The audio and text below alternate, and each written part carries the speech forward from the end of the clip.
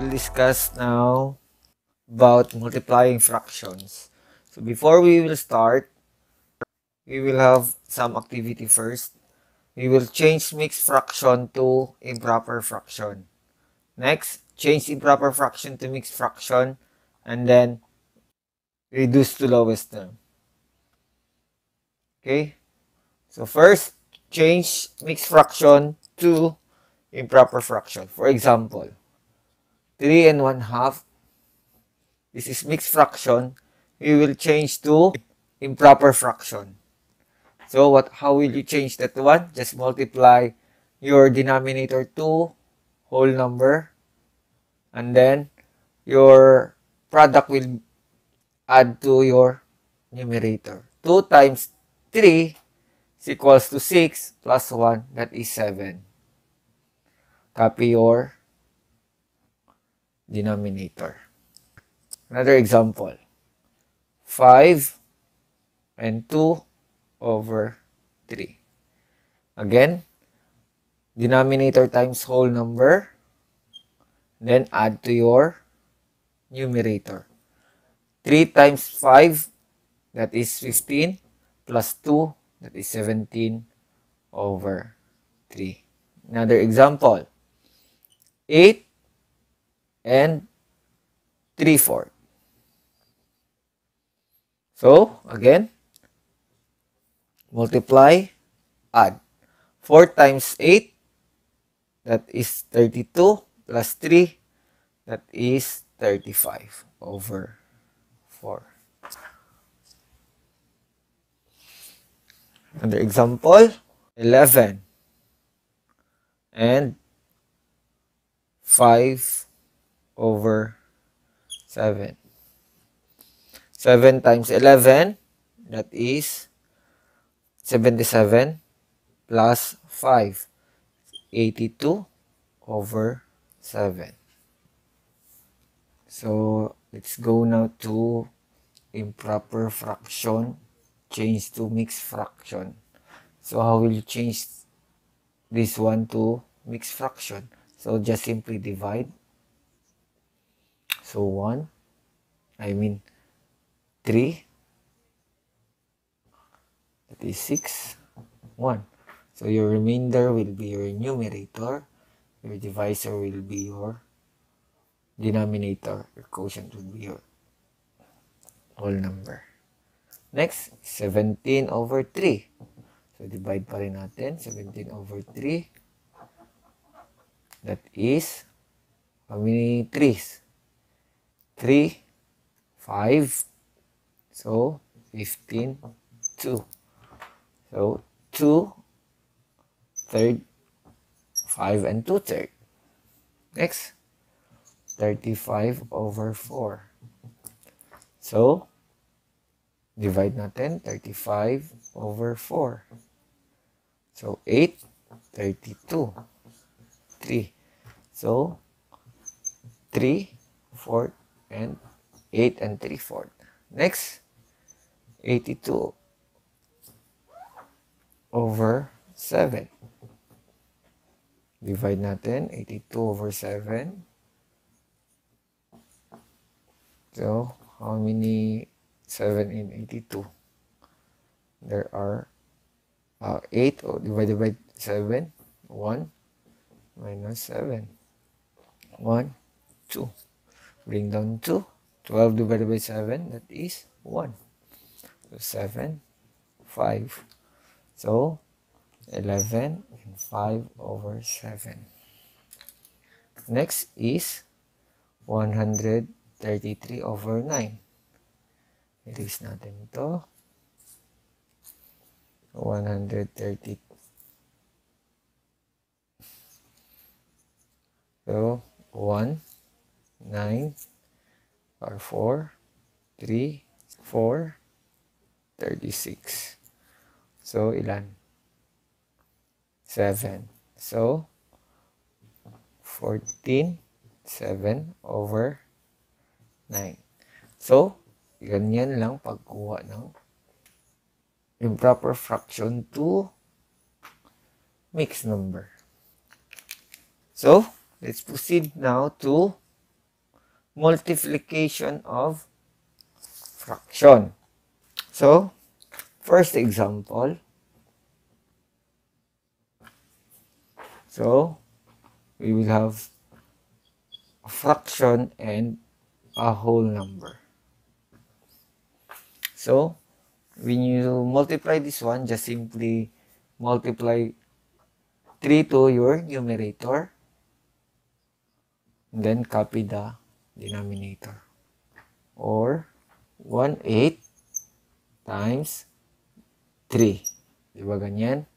So, you can add 1 to your denominator. After that, numerator times numerator. Denominator times denominator. Denominator times denominator. Numerator times numerator. Just simply 1 times 3. 1 times 3. 8 times 1. So, 3/8. Number 2 example.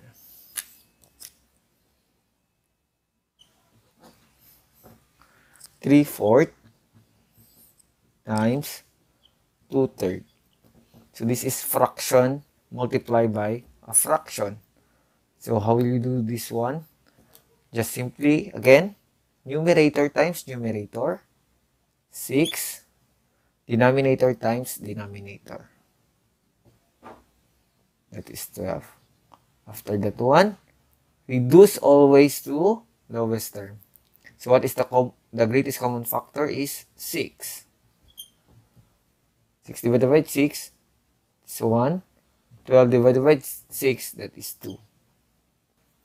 Next, number 3 example. 4 and 2/3 times 2/4. So this is now a mixed fraction and a fraction. Before you solve this one, change the mixed fraction to improper fraction. So multiply and add. So 3 times 4, that is 12, plus 2, that is 14. Over 3 times 2/4. So, after that, multiply na natin. That is 28. That is 12. This is a improper fraction. So, what will you do? Change to mixed fraction. So, there are 2, 24, 4. So, magiging 2, 2, and 4/12. Reduce to lowest term, 4/4. That is 2. 4 divided by 4, that is 1. 4 divided by 4, that is 3.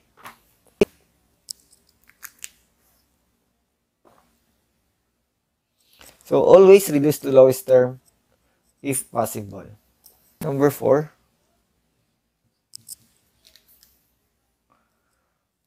2/5 times 10/4.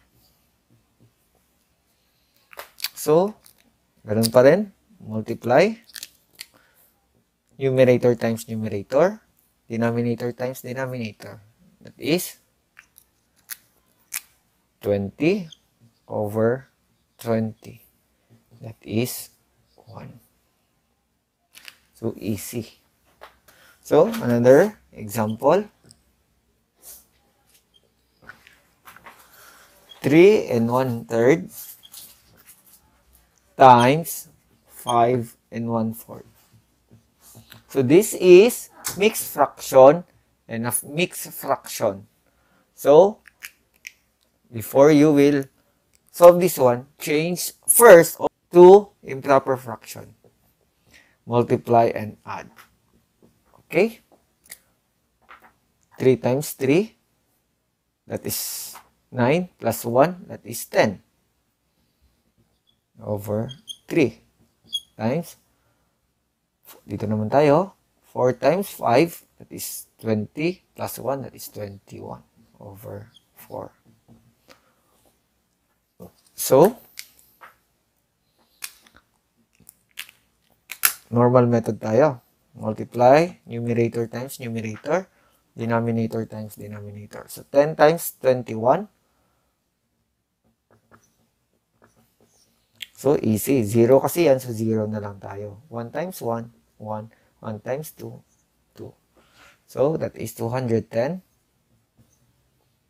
over 12. So, we will divide. This is improper. So, we will change to mixed fraction. So, 210 divided by 12. So, 1. Stay tayo dito. Kasi, true number lang yung ginamit natin. So, that is 1 cannot be 11, 1. It's 9, 0. That is, how many? 12 in 90? There are 7. So, 84. So, 6. So, therefore, the answer will be 17, 6 over 12. If you can reduce this one, reduce this one. 2, 6 over 6. So, 6 divided by 6, that is 1. 12 divided by 6, that is 2. Then, copy the whole number. Okay. So, I will show you some method para makapili na lang kayo kung ano para sa inyo ang madali. What is that? That is cancellation method. For example, this one. We will use the example. So, by cancellation,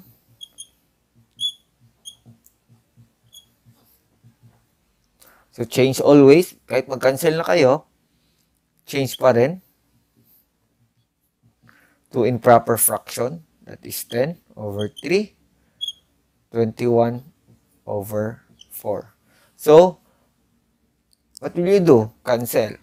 Dito, ito na, tsaka ito. Yan. Ito yung kakancel nyo dito. Find the common factor ng 10 at saka 4. Dito, find the common factor of 3 and 21. So, dito sa 10 and 4, meron silang common factor na 2. So, 4 divided by 2, that is 2. 10 divided by 2, that is 5. So, cancel na natin. So, dito, anong common factor nila? 3 at saka 21. So, that is 3. Cancel natin. 3 divided by 3, that is 1. 21 divided by 3, that is 7. After that, nakuha nyo na yung sagot, we will multiply na. 5 times 7, that is 35. 1 times 2, that is 2. After that, this is improper fraction, change to mixed fraction. So, 35 divided by 2. So, 3 divided by 2, this is 1, 2, 15. 7, that is 14. So, 1. So, the answer will be 17 and 1/2. So, it's up to you kung ano yung anong gagamitin mo. Ito or ito. It's up to you. Pero, mas madali, cancellation lang. Kasi, mas easy, mas madali. Next example is factorization. Ano yung factorization method? Okay, we will use this again as an example. So, always change to improper fraction. So, that is 10 third times 21 over 4.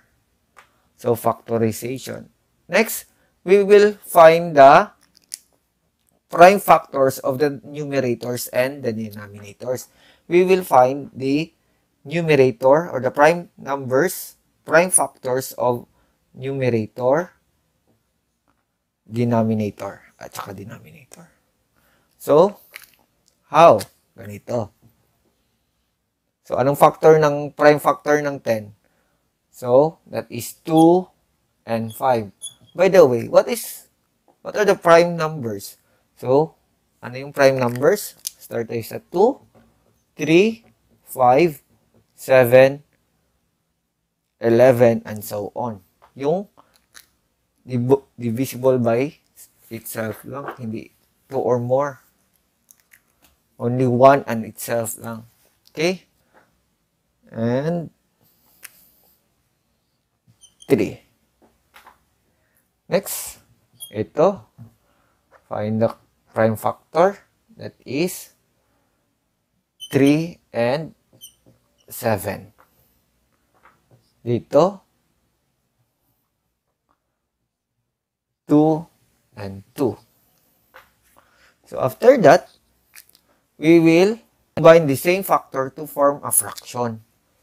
So, 2 and 2. Ito, tsaka ito.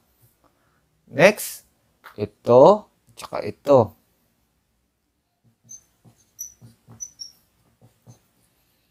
So, ang naiwan, ito, tsaka ito. So, 5 times 7.